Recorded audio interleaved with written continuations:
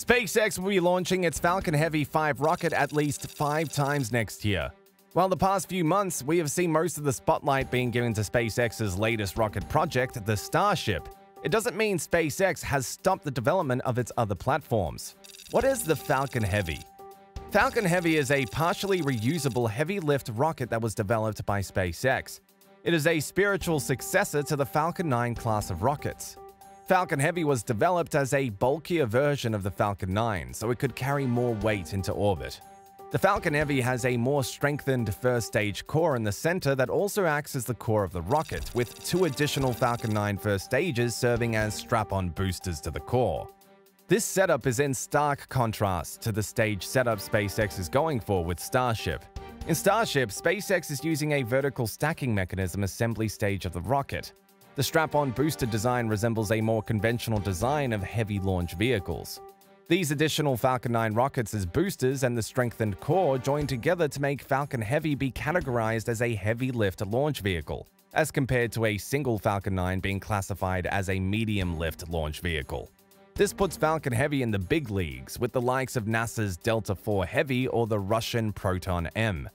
A heavy-lift launch vehicle, or HLLV for short, is classified as a launch vehicle that can carry a weight of 20,000 to 50,000 kilograms into low Earth orbit. That's 44,000 to 110,000 pounds in imperial units by NASA's classifications.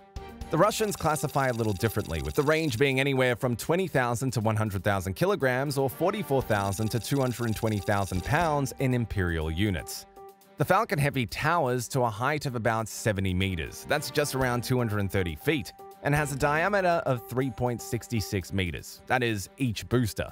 While Falcon Heavy was initially developed to carry humans into low Earth orbit and beyond into space, that plan has since been cancelled. SpaceX doesn't intend to use the Falcon Heavy to transport humans into space, owing to the fact that SpaceX hasn't pursued the human rating certification process to transport NASA astronauts for the Falcon Heavy. Falcon Heavy is now primarily used to deploy satellites, both military and commercial, in space. The Falcon Heavy has a capability to reach and deploy in all kinds of ranges, from low Earth orbit to geostationary orbit. These are the exact kind of launches we will be seeing next year. US Space Force launching missions on the Falcon Heavy. United States' newest military branch, the US Space Force, is ordering 3 of the 5 launches SpaceX will be conducting next year. The first 2 launches are US Space Force missions on the Falcon Heavy rockets that were initially scheduled to launch in 2021, but since then have been delayed to 2022. The launch of the Space Force's USSF-44 mission was initially set for October 9, 2021, but officials delayed the mission. According to Space Systems Command, the reason was that they were not confident with payload readiness and needed more time. The USSF-44 mission was supposed to deliver multiple military payloads to a high-altitude geosynchronous orbit on the USSF-44 mission. One of the spacecraft on the USSF-44 launch is a microsatellite named Tetra-1, built by Millennium Space Systems.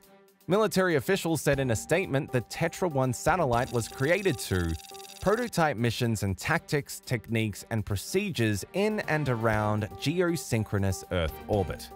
According to officials, the Space Force missions USSF-44 and the second mission, USSF-52, were scheduled to fly in 2021, but have been delayed due to payload readiness and range scheduling issues. Space Force has now also added a third launch to their plans as well. The mission is called USSF-67 and is a classified national security mission to geostationary Earth orbit awarded to SpaceX last year under a $332 million contract. USSF-67 is planned to be launched in the later half of 2022 by SpaceX. The Space Force has not disclosed payloads for USSF-52 or USSF-67.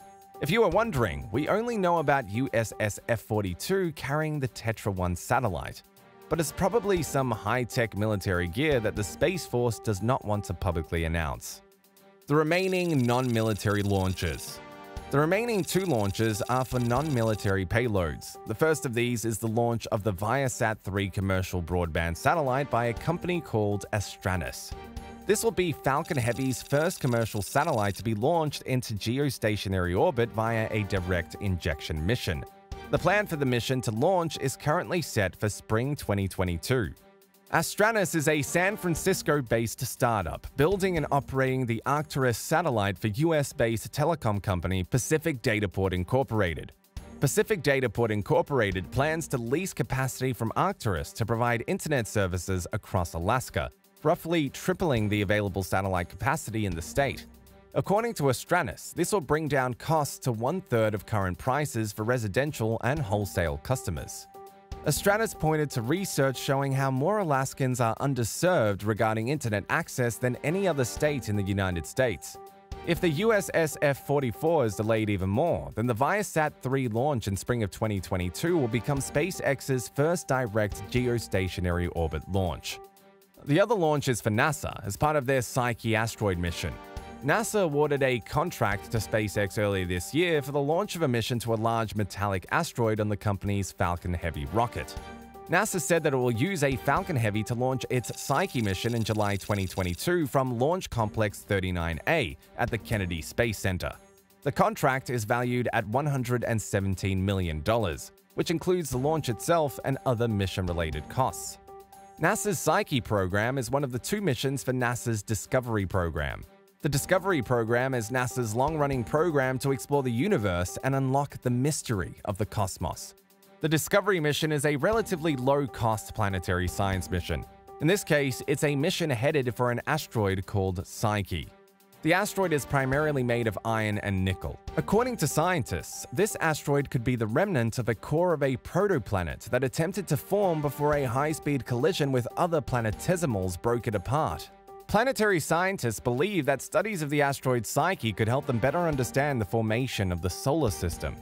The Psyche mission is led by Arizona State University, with Maxar as the prime contractor for the spacecraft. The launch will also carry two extra small sats as secondary payloads. These are Escape and Plasma Acceleration and Dynamics Explorers, or ESCAPADE for short.